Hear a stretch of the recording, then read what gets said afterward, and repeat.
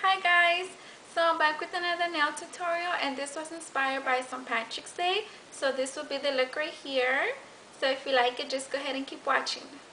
Okay, so let's go ahead and get started. As you can see, I've already done this hand right here. So I'm just gonna go ahead and use this color green. I've already added a first coat, but I'm gonna go ahead and add a second coat.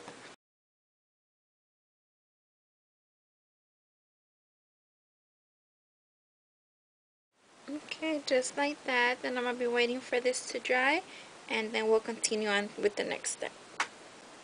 So the next thing I'm going to be doing is I'm going to be taking this green color from Wet n Wild, and I'm just going to be adding the tips on the side of the nails, just like that. So I'm just going to start from this side and just bring it over to the other side, just like that.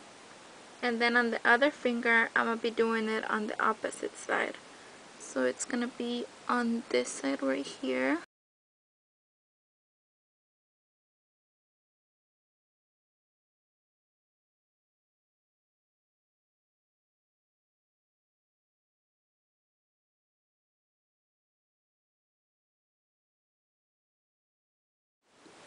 Okay, now we're just going to let this dry, and then we'll continue on with the next step.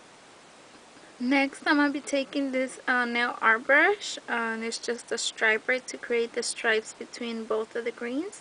And I'm going to be doing them in this silver right here.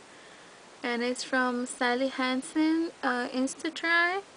And it's just in the color Silver Sweep. There you go, Silver Sweep. Okay, so I'm just gonna start with the pinky. Just hold it right there in the middle and just kind of move your nail. Just like that.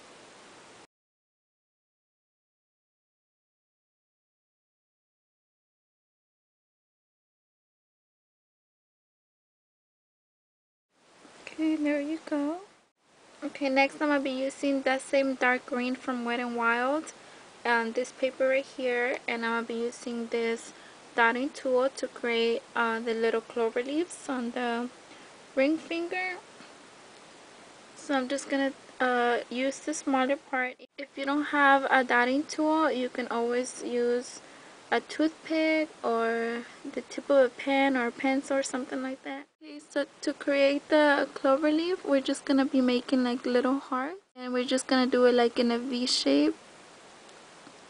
Just create like a little V, just like that, and then two on each side.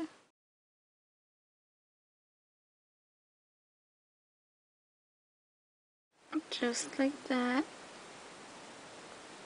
And then we're gonna be making a smaller one closer to the bottom.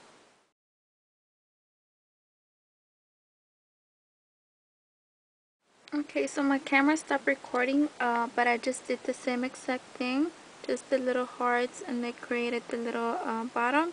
But yeah, then after that, we're just gonna add some glitter so it can be more sparkly. As you can see, this one, it has glitter to it, and I like the look better than this one. So, but it's up to you. You can add the glitter or you don't have to. And I'll be using NYC in the color Love Letters.